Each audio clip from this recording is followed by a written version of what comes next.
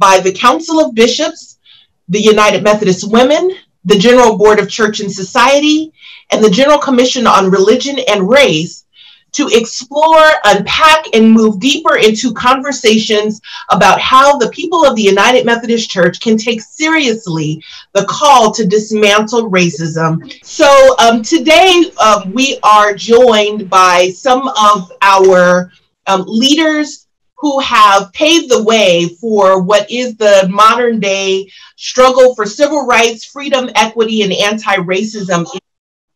I'm going to give them an opportunity to introduce themselves because you can hear more from them and about their work within their own words. All right, so you all it looks like everyone is muted, but Claire, would you mind coming off of mute and introducing yourself? I'm Claire Esther, and I was born in Memphis, Tennessee, baptized at Seminary United Methodist Church.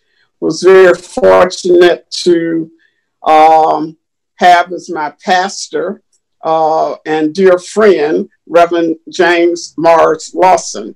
And he actually was my mentor. He encouraged members of our congregation to become engaged in the sanitation strike that was going on in Memphis. I moved to Mobile in 1970, and I joined Tomanville Warren Street United Methodist Church here. I also served at a United Methodist Women's National Mission Institution, Dumas Wesley Community Center, for 36 years and retired in 2006. I'm currently on my way out as National Vice President of the United Methodist Women. And that's pretty much my history. I've been engaged in civil rights movements in Mississippi, Alabama, and in my hometown, Memphis. Great, thank you. Bishop Martinez.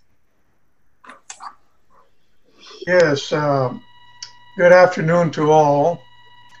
I'm born and raised in Seguin, Texas, near San Antonio.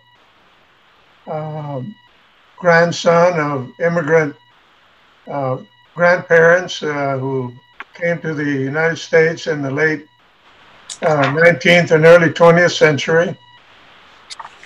Baptized Methodist after my dear maternal grandmother, who had been baptized by a circuit rider in the little town of Ciudad Mier, Tamaulipas, on the border, had joined the Methodist Church in Seguin, 1931. I was born in 1940 and received the baptismal waters there. Been involved in ordained ministry, ministries of the church, all my adult life.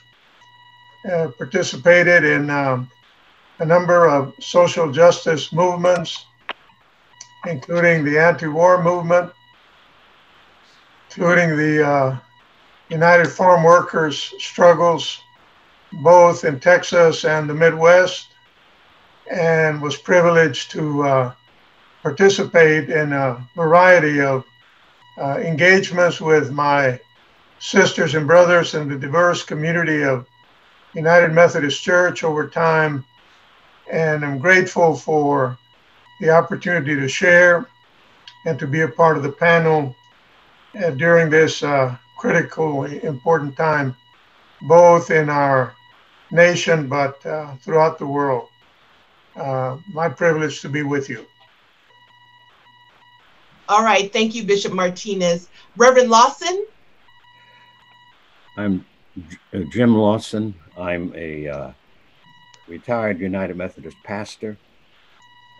I am the grandson of an escaped slave. My dad was born in Canada. My mother was born in Jamaica, so I'm a first generation immigrant family person.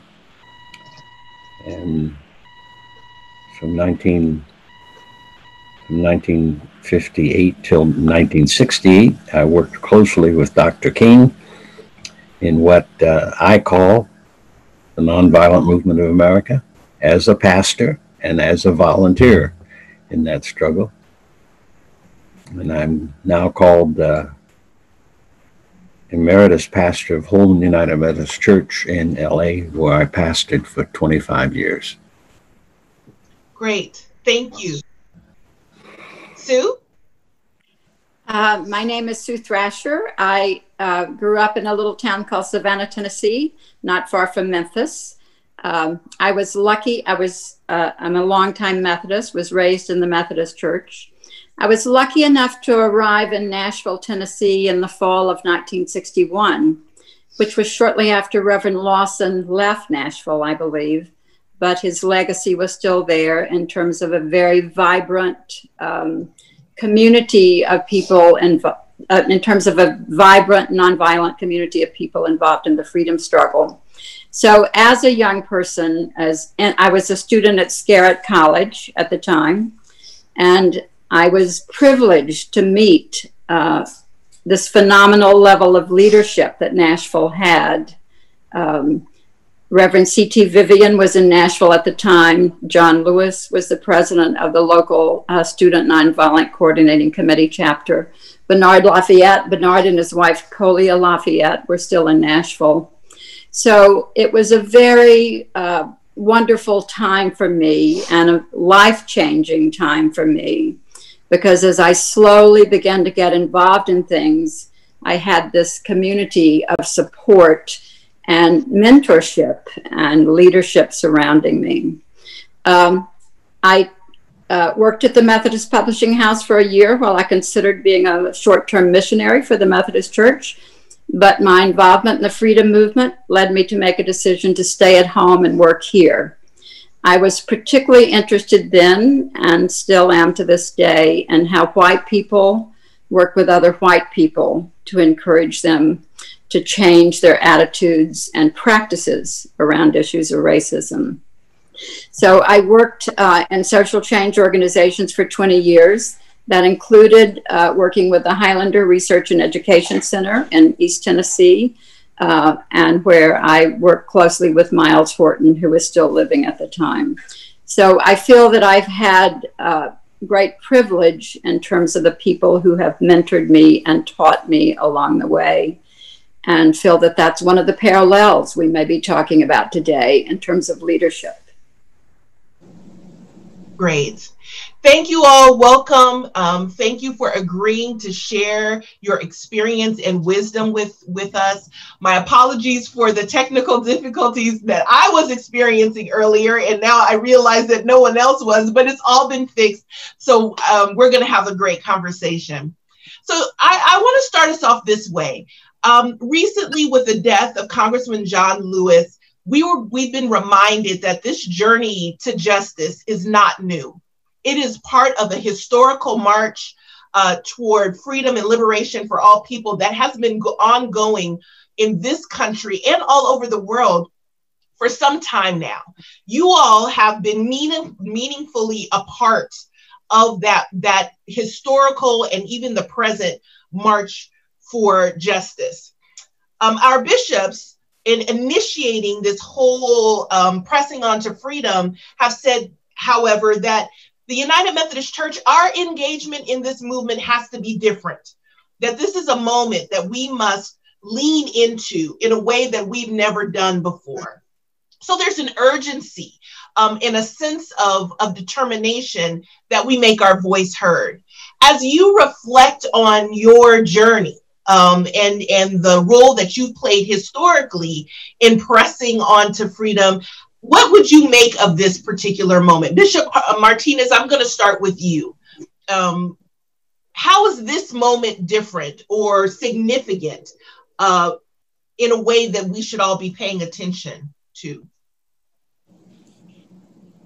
I think what we're living through right now on a variety of levels, both in the sphere of the racist ideologies that seem to dominate and emanate from all sorts of places in our culture, here in this country and around the world, which pertain to a commitment to supremacy of one group over another, just contradictory to the gospel.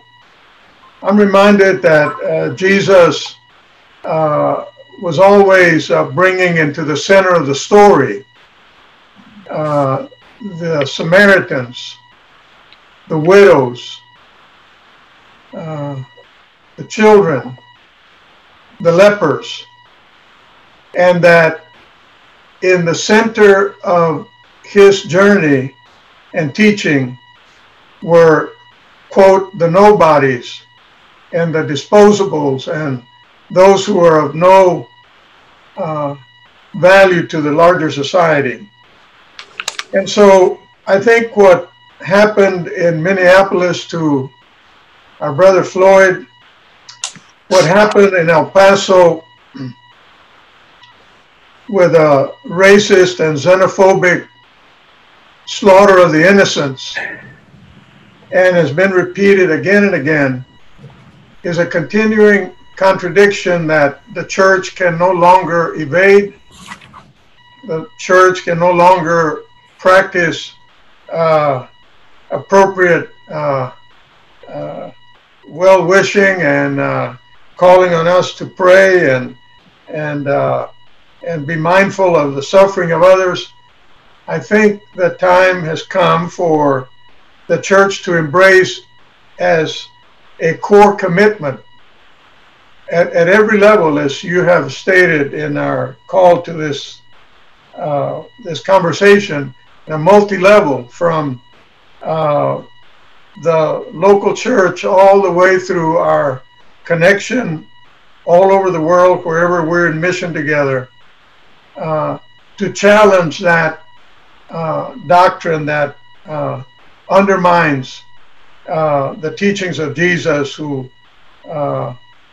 valued all, died for all, and calls us to love and serve and sacrifice for all.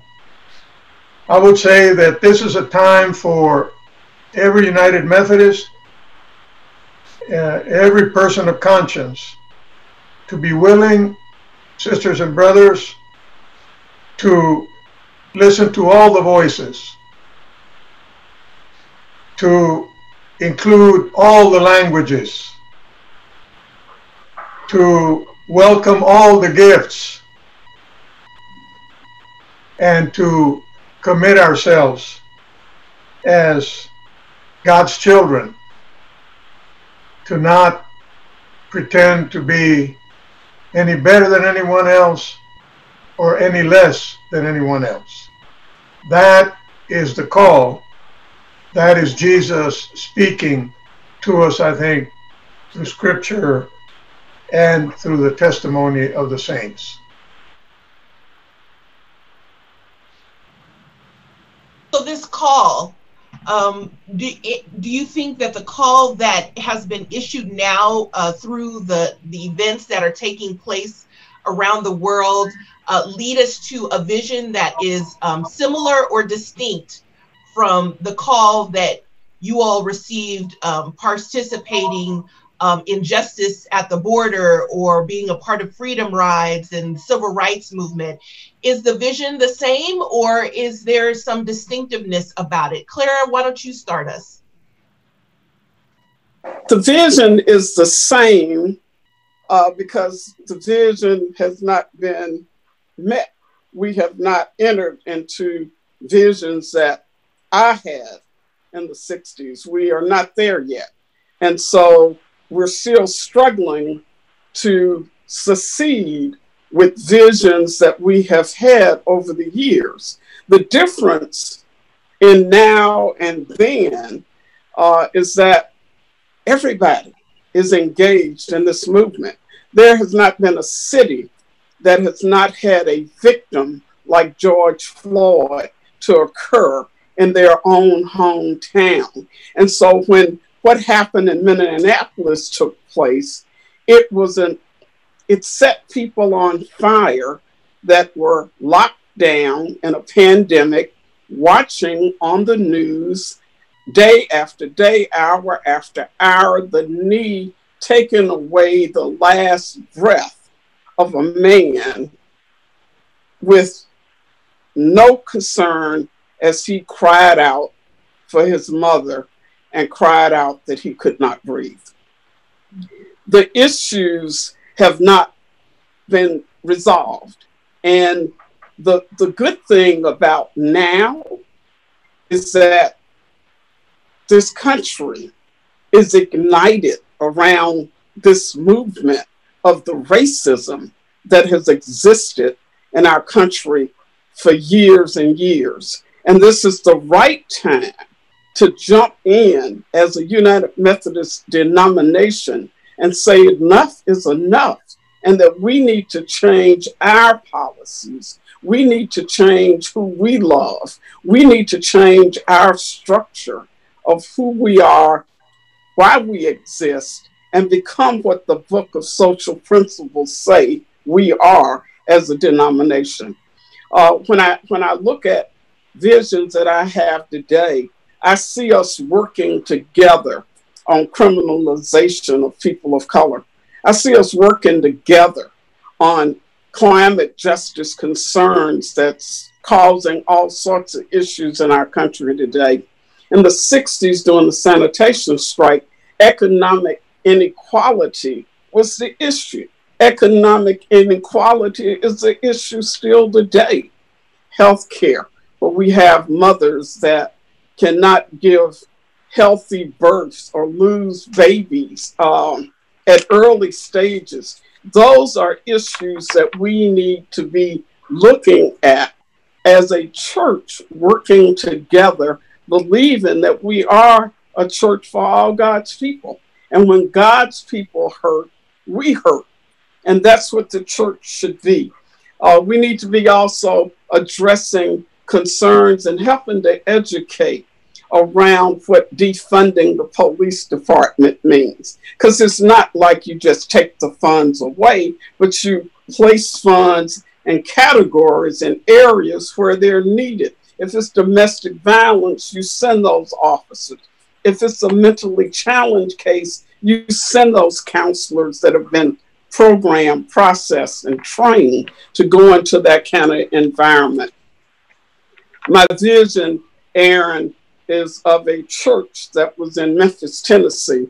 And I read about it either in the second edition of When Helping Hurts or Toxic Charity, I can't remember.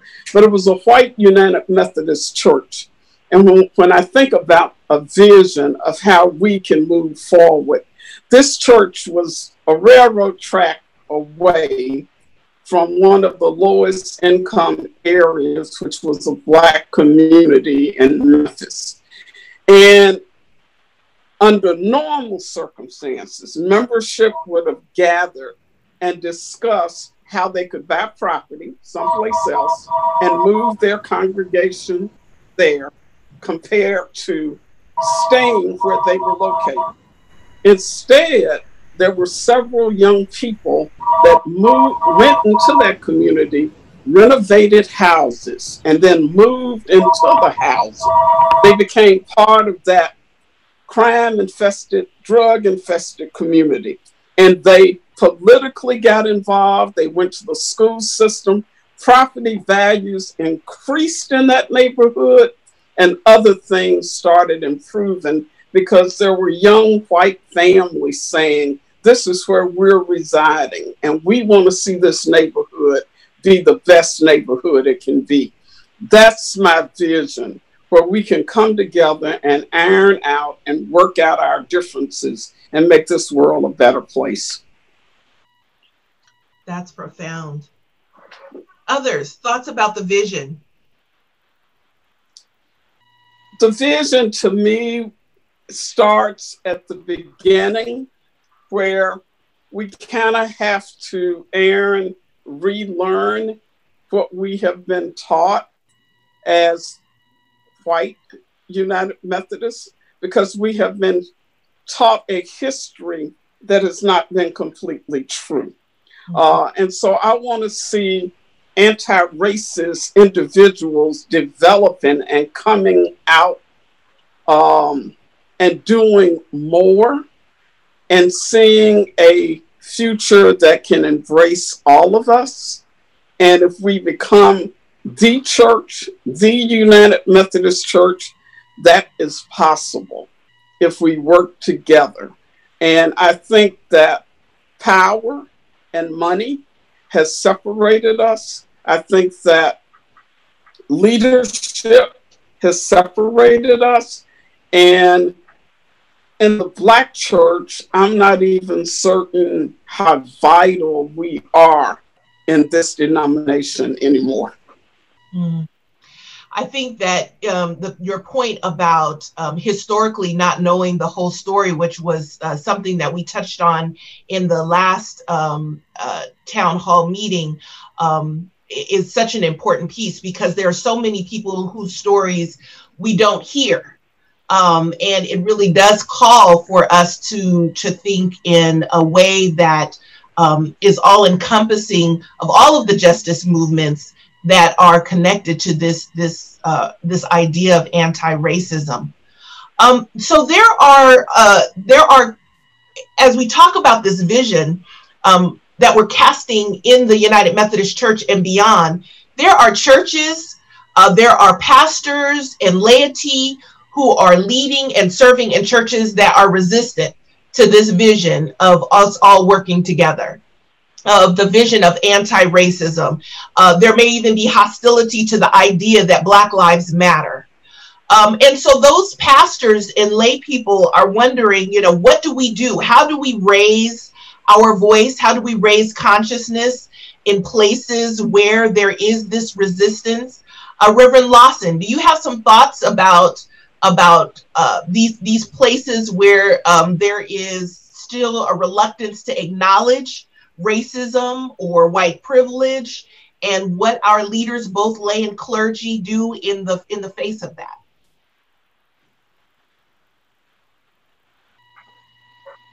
Well, friends, I appreciate the various comments that have been made on how we match this moment.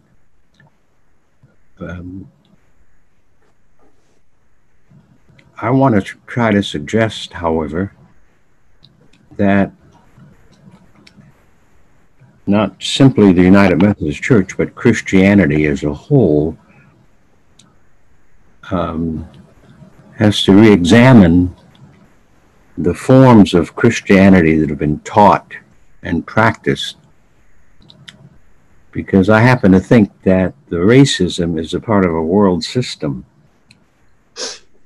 The 16th century exploratory expansion conquest period of Western civilization in Europe that went into Africa, North America, South America, Asia,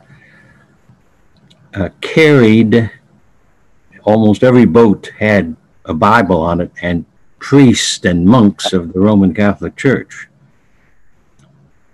So they presented a Christianity in the United States that was more the instrument of the empire than an instrument of Jesus. Now, I think that's a bad statement for me to make, and a hard statement for me to make. So I think Christianity, United Methodist Church, has a different task.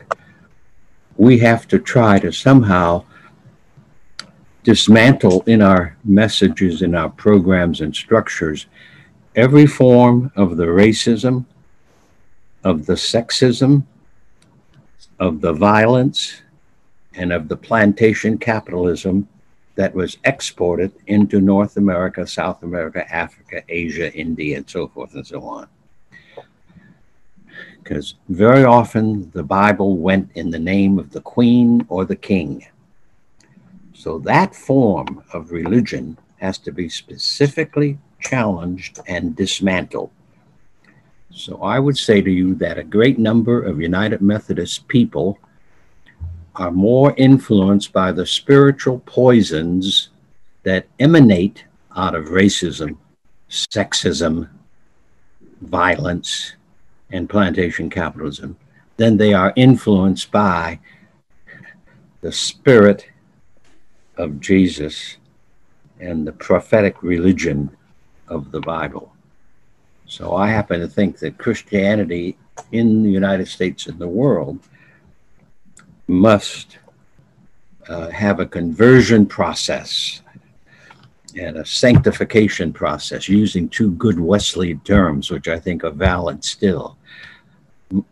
We must go through a conversion process and a sanctification process where we get rid of those spiritual poisons. So it's not, in my mind, I cannot be anti-racist if I am not anti-sexism, because they're two interrelated. And I cannot be anti-racism and anti-sexism if I'm not nonviolent or anti-violence. If I'm not interpreting Jesus from a nonviolent or soul force perspective.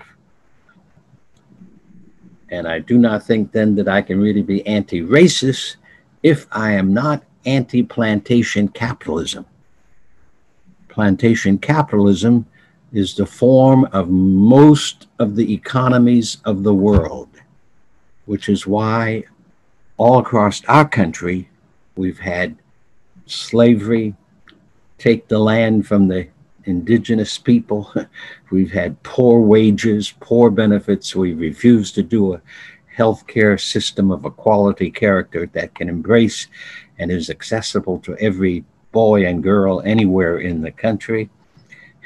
And we've refused to have a quality education system that will allow the nation to become far more prepared mentally and otherwise to love God and to do the work of the 21st century.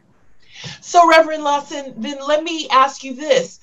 How does a pastor lead a process of conversion and sanctification in their congregation? How does a lay person encourage the folks that are in their Sunday school class or their Wednesday night Bible study that this process of conversion and sanctification is necessary? How do they begin to take those first steps?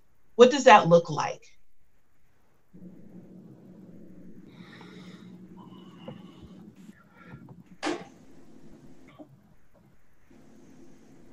That's a very tough question.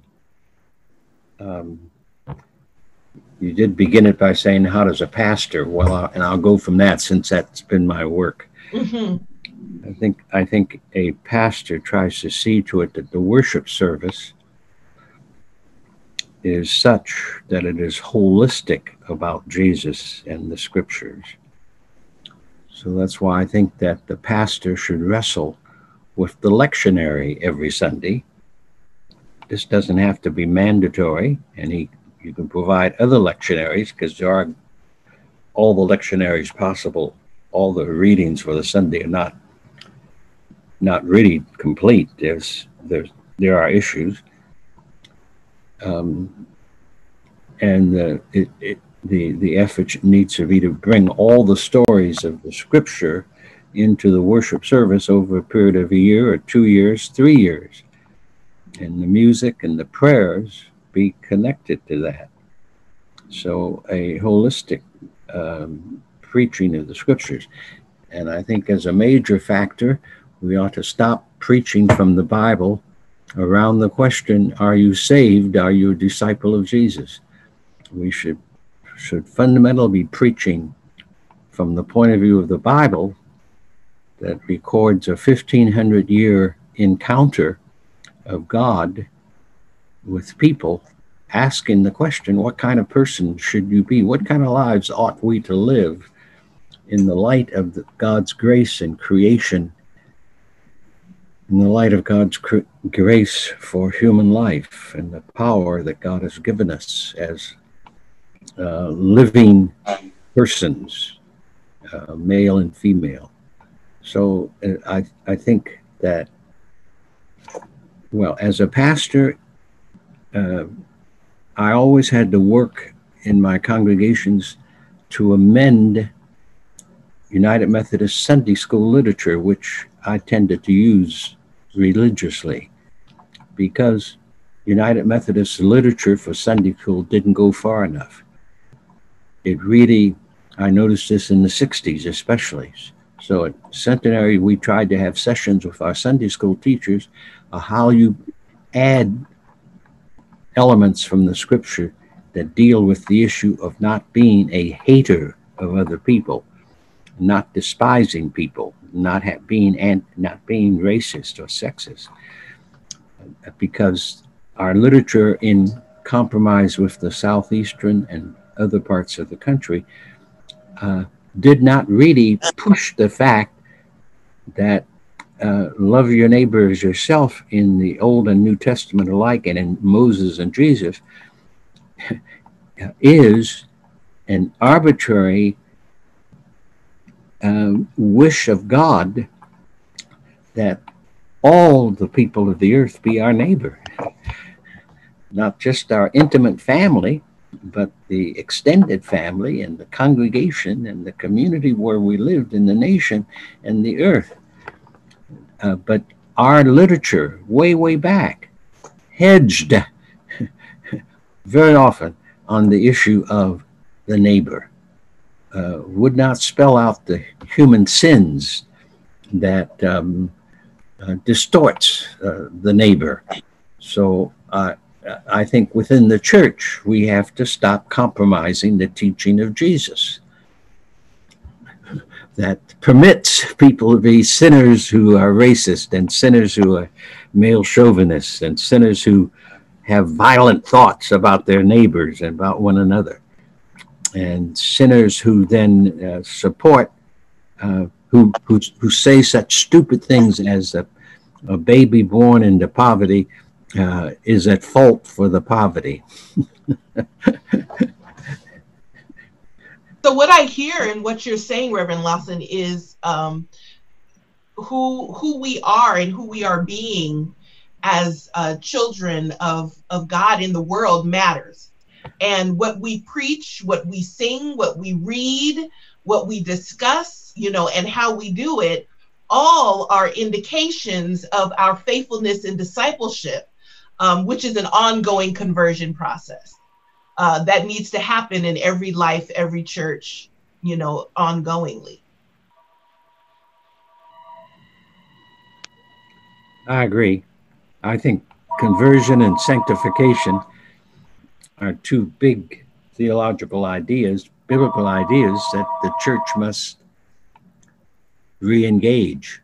Mm-hmm. And that's not a belief system business. It's not a, do you believe that Jesus Christ is Lord and Savior? Or you cannot really believe that Jesus Christ is your Savior if you are not following Jesus. Right. In my judgment. Mm-hmm. Mm-hmm. Concluding who Jesus is comes through discipleship to Jesus and discovering the heart and mind, spirit and soul and activity and ministry of Jesus as being authentic for yourself and for your congregation.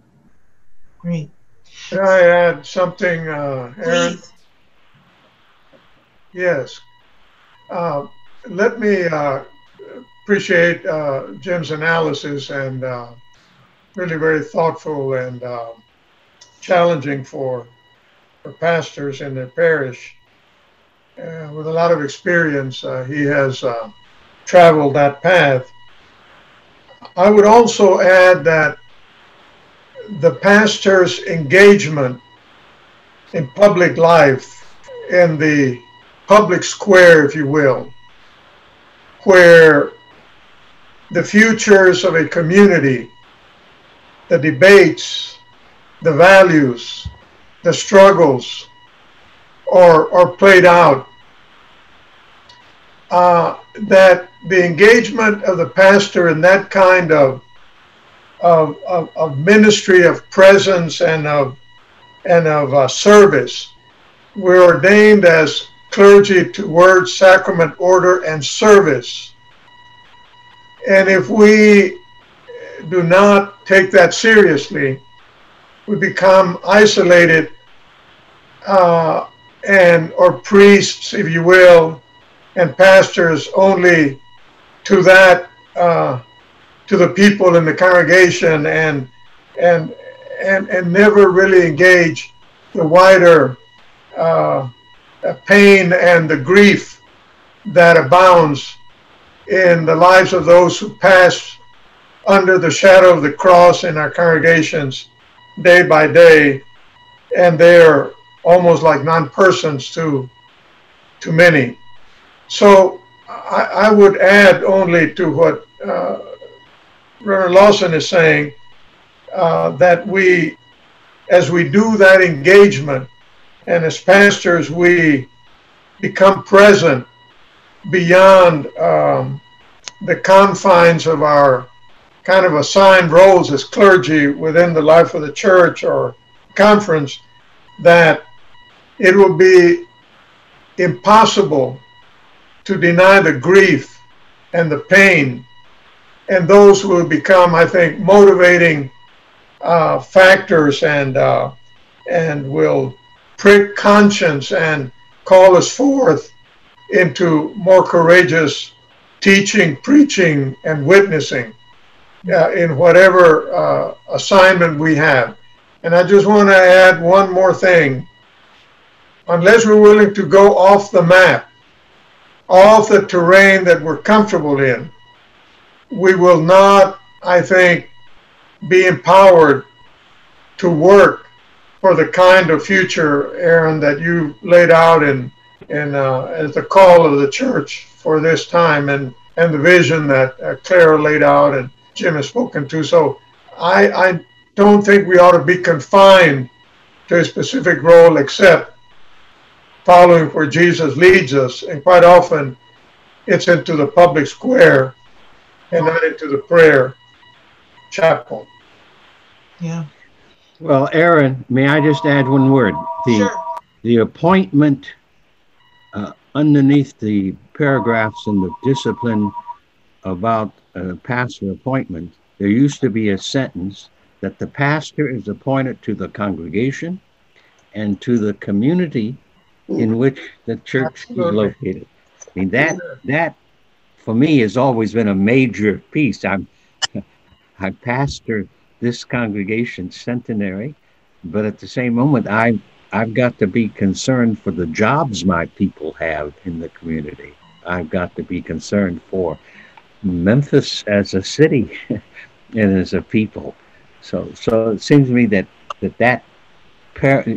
word in the script in our discipline for me has been a very powerful guide to my life and ministry. So I don't think a pastor, I've never heard bishops emphasize that with the appointment, but I've read the discipline over and over again and use it as a model. And that paragraph plus the paragraph that used to be paragraph 206 that said the local church, I'm trying to remember what the words say, but it used to talk about a strategic base for the ministries of Jesus in the world. Paragraph 206. I don't know what that paragraph is now, but as a high school student, I fastened on that paragraph. The local church, strategic base for the ministries of Jesus in the world. So to me, those big calls in the discipline have been very important for me all my life. All right, I wanted to turn just a little bit, and then there are a few questions that have come in from those who are viewing that I wanted to squeeze in. We're close to the end of our time, but I'm going to see if we can push a little bit more, because I think there are some things in some of these questions that everyone really needs to hear. But Sue, I'm gonna toss it to you. There are lots of questions about what white Christians, United Methodists, should be doing at this time. As you think about, reflect on your own role in the civil rights movement as an ally, what would you say to white Christians, white United Methodists, about their role in this ongoing struggle for justice and equity and anti-racism now? Well, I think the short answer to that is be involved. But I want to go back to the discussion we were having earlier. This is we have an amazing opportunity now I think, because of this historic moment that we're in, both in terms of the movement that we're seeing for justice and also in terms of the pushback that we are experiencing. Otherwise, we have an administration now of our leadership that is actually giving permission for the other side of this coin to come forward in the country that is opposed to racial justice and equity. So I think it is a very important historical moment and a good time to become involved in things. What was important for me was I remember sitting in a church in Nashville and listening to the ministers who spoke at these mass meetings. And I remember thinking to myself, I can either be on the side of the future or I can be on the side of the past. And I think we're at that moment again in our history where people can choose to be on the side of the future. And if they do that, then it means working to create something that's different. I don't think there's an easy answer for that. I don't think you, because you come to that understanding or that consciousness that you know exactly what you are to do. I'm a great advocacy for action. I think that people change, their consciousness change, they grow and learn because of participating in action. I don't think it always has to be a demonstration or a direct action, but I think people need to get engaged and get involved and find ways to do that. Moreover, I think you have to do that every morning. I think when you wake up every morning, you have to consciously think about what you're going to do today to leave the world a little bit of it in a better place than it was before. So I don't think you can't coast just because you have been involved in something. You have to keep finding the answers. And I don't think the answers are there. And Miles Horton used a term, Miles and Paulo Freire used a term, making the road by walking. And I think that's what's before us as Methodists and as white people who want to become engaged in something, that we simply have to try to do things. And we make our road by walking that road. But we get out there and we do the walking and we do the action that's required of us in this moment. Great, thank you. I'm gonna do a quick rapid. I'm gonna come back to you, Bishop. So just hold that thought and then put it in with what I'm asking. One last round of conversation based on some of the things that I'm hearing from the conversations that's happening online. So Clara, talk a little bit about women. You know, you serving with UMW and the role of women in the movement, the role of Black women and the power of their vote. How would you reflect on the power that women have to bring change and greater justice and equity in the world today? Women over the years have been the caretaker of all people. And in doing that, we have empathy, we have compassion, we have a different level of love. Not that men don't, but women normally have cared. And United Methodist Women is a strong organization that speaks out for injustices. And I reflect back to the 1940s when white women in the South stood up against lynching. And that's just so incomprehensible to me that in 1940 we had white women saying this was wrong. We have to engage young women to bring them on board. And I'm hoping that through the movement today of Black Lives Matter, that United Methodist Women can embrace that population of people that are out there actively saying we need to do something, because that's what we have been doing for over 150 years now. But because we have more compassion, I think, for our children and women that are hurting, that's just who we are, Erin. We have been involved in voter education, voter rights. We have been writing letters. We are running for positions. We have a vice president of possibility with a Black woman now. The movement and the conversations, and women have stood up and moved on rather than being housewives for years and years and being sort of controlled to some extent by the husbands. They're speaking out more and engaging more. But I think we need to be involved from children to the oldest of the oldest, saying, what are your concerns? What are your issues? How can we deal with this? How can we confront and embrace the problems that we are going through today in America? Thanks, Bishop Martinez. So you talked a little bit about going off the map. And one of the things that I've always appreciated about you is the way in which you have served as a cultural bridge builder, kind of walking this line between race and socioeconomic status and language, and kind of bringing the richness of a variety of forms of diversity to the forefront as you engage questions of anti-oppression.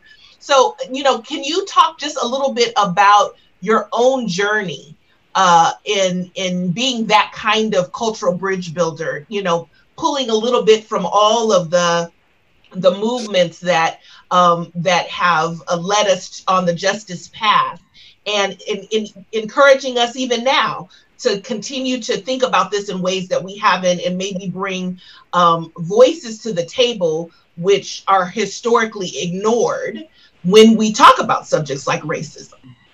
Well, very briefly, I know we're running a bit short of time. First of all, I mentioned earlier at another point that my paternal grandmother was Apache from the state of Coahuila in Mexico. Mm-hmm. I made it my business to, as a pastor, to engage and listen to all the voices. I've learned a lot from all my brothers and sisters in the struggles, in the neighborhoods, and the local churches, and the National Division, and the General Conference, and the Council of Bishops, the African bishops, the Filipino bishops. I've been blessed by that. So I think we need to celebrate that. And I want to say about United Methodist Women that prior to my time period as a pastor and servant in Christ's Holy Church, the women were there for us. They were the vessel that sustained, and they were the torch before some other structures came into being. I bless the work of United Methodist Women.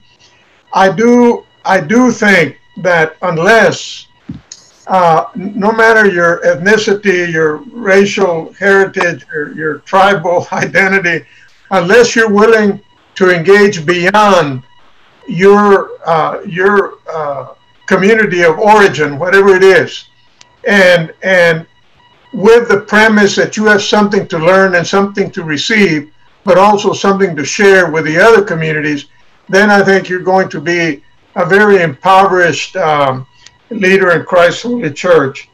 So I just want to just say that and testify to that. I'm a debtor to many, many whom I could name today in that journey. I worked in the National Division in the 70s.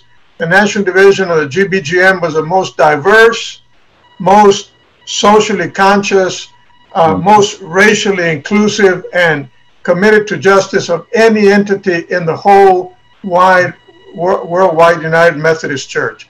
I just celebrate that. I was just blessed by that. John Graham, oh my Lord, so many wonderful people that I met there. Now, let me close with this, because I know we're moving on. You're asking us, how do we get off the map?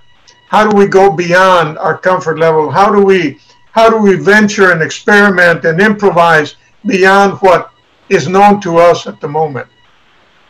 Dolores Huerta, co-founder of the United Farm Workers, One fine day in the dusty town, Central Valley of California, was trying to get people to participate in the March to Sacramento. And people were on the sidewalk just kind of looking, just wondering what was going on. And Dolores stopped those who were already marching, turned to the people on the sidewalk and said the following: "Don't be a marshmallow. Get off the sidewalk. March with us into justice history."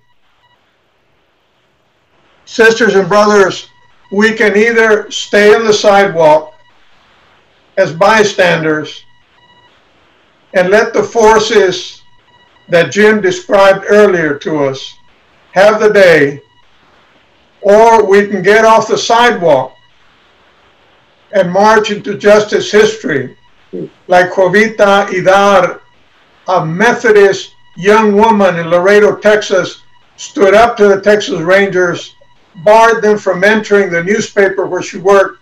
They were going to destroy it because they had published articles critical of the Texas Rangers. That kind of witness, that kind of commitment to get off the sidewalk, it's up to every United Methodist. Those of us on the panel, to some extent, have done it. Many others are doing it. That's my hope. Dorothy Day said one fine day, I celebrate her contribution as a lay Roman Catholic, quote, "No one has a right to sit down and feel hopeless. There is too much work to do," unquote. We can't give up the hope. Jim at his age, me at my age, the rest of you at your age, and all ages in between. Let's get off the sidewalk and off the map. Yeah, there have been a number of questions that have come in that are asking kind of, how do I do this? How do I get off the the sidewalk? What does it, what are the first steps that I can take? And, I think that that's something that we'll need to explore more, but, also people searching their own hearts, because the work of the Spirit does give us the steps to take if we are open and available to it. And I think that our surroundings call us forth into action as well. So paying attention, listening to what's happening in our communities gives us actions to take, I think, as well. So Reverend Lawson, there was a question talking about the parallels between during the civil rights movement when protesters were attacked with dogs and some of the experiences now that we're seeing of protesters with tear gas and other forms of trying to disperse crowds and to quell protesters. As someone who educated protesters on how to do nonviolent protesting and activism, what would you say to protesters who are attempting to nonviolently protest in this day? And there's a follow-up to that, so I'm going to just ask you both, and then you can take them together. In the 60s, did you experience anarchists who were attempting to co-opt and subvert the work of civil rights activists as what is being seen in cities like Portland and in other places today?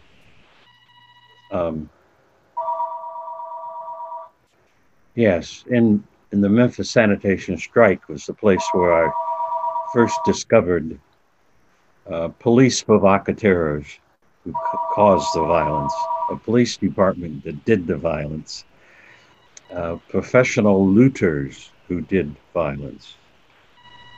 I've discovered all of those very clearly in the Memphis scene in the sanitation strike of '68.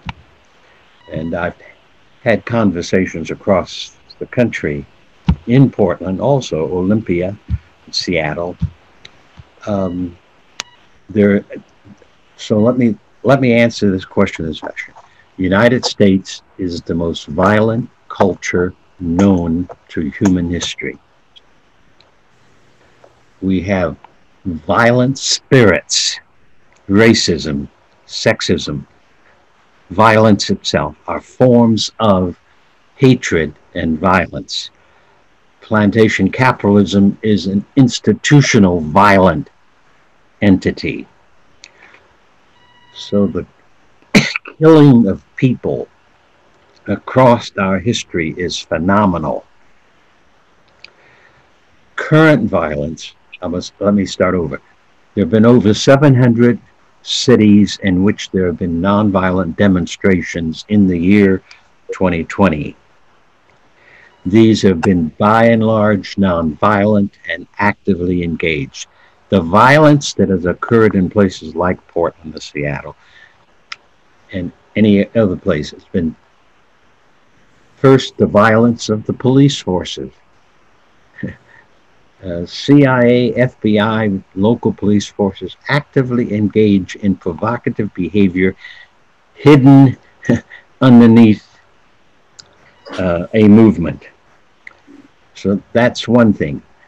The anarchists are a North America phenomenon, though anarchy began in Europe. And I've talked to groups in probably 10 or 15 cities over the last 20 years who are anarchists.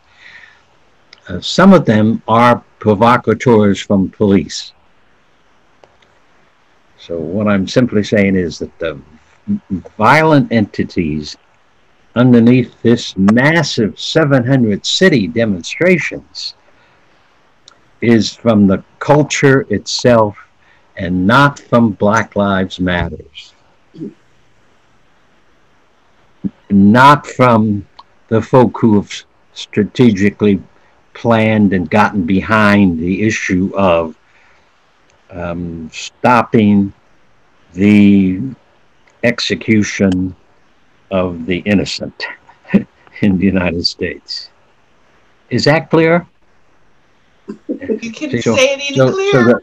And the articles in the newspapers and what I've heard over television commentaries failed to cover simply a scholarly sociological analysis of the violence. And it serves the power structures of our society to sort of blend all of it together so that the people don't really see the extent of the justice demand of the overall campaign. All right.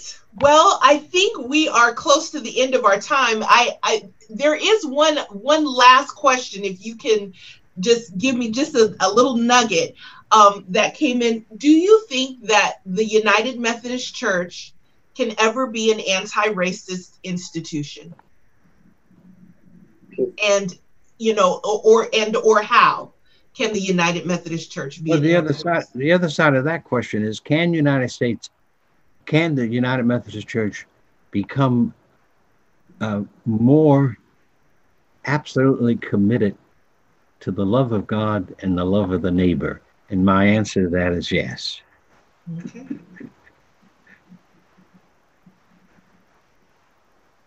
I want to quote Sojourner Truth in responding. She said, one fine day, Sojourner Truth, truth is powerful. It prevails. Jesus' love in the midst of all this violence that Jim has described will prevail. I do believe our church can become different and more faithful. Yes. Erin, I concur. I think one day that's a great possibility, but I also speak from the Southeast. It has to be intentional, and it has to be a whole lot more work put on the table. Amen. And the right people at the table to be a part of moving forward. But one day, and my mom said that to me when I questioned racism in our face in Chattanooga, she said, one day, and I believe that one day can be tomorrow, but more in the next couple of years, in the Southeast, we can make it a possibility. Thank you all so much for sharing the benefit of your wisdom with us. To those who are watching, this video will be available on the This End Racism website. We will also be creating some resources to go along with this conversation. You'll probably be hearing a little bit more from some of our panelists as a part of those resources. We know that there are requests from the last town hall where you wanted to hear more, for example, of Dr. McLean's 8 pillars of anti-racism. And we're working to bring that to you. You will see that in early September, along with some other pieces related to this. Next Wednesday, we hope that you'll join us back here because we'll be talking with a panel of young people to hear their reflections about their visions for the church, what they believe it will take to make the United Methodist Church one that is faithful and committed to living in the love of God that is made real in the person of Jesus Christ, as Reverend Lawson said, and their leadership in helping us to move off the map, as Bishop Martinez said. So until then, we pray that you will take these words into heart of these leaders who have paved the way for us to continue this journey of living into the fullness of who God has created us to be and who our teacher, Jesus, has emboldened us to be, which are transformers of the world. Waking up every day, as Sue said, thinking about how can we make this world a better place. It can happen today, tomorrow, in the future, but as Clara said, it's going to take our commitment and our intentional effort. So with all of these jewels that our seasoned leaders have given us today, and the many more that will be coming to you soon, we wish you a great day. Continue to press on to freedom, and join us here next week where we'll continue the conversation. Thank you so much. Thank you. Thank you. Thank you.